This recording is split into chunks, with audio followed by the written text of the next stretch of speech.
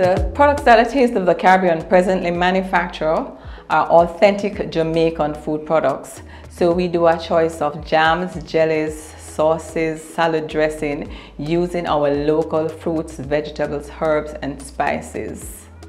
There's nowhere else you can have like a June plum jam, a OT jam, a tamarind jam, a blue mountain coffee, or orange marmalade, you know, just to name a few of the many things that we do. Mrs. Dunstan is very passionate about her business, and I see her achieving the objectives on her targets, including earning foreign exchange from exports and also employing more Jamaicans. NCB definitely had my back from day one when I started this business, maybe about almost 2 decades, because I could have been a statistic.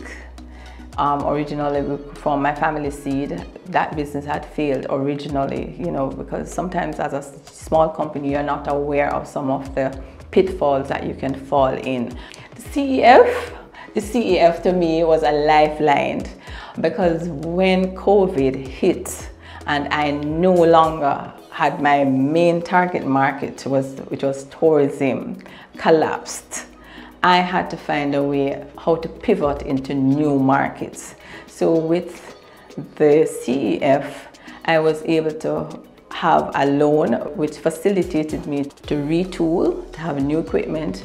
So with the CEF, we were able to achieve most of our goals. The Development Bank of Jamaica is that government agency that is tasked with providing access to finance for businesses.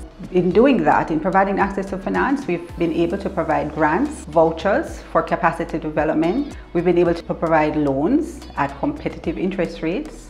We have also been able to provide a collateral guarantee that assists MSME clients in accessing loans by providing collateral support of up to 90% for some loans.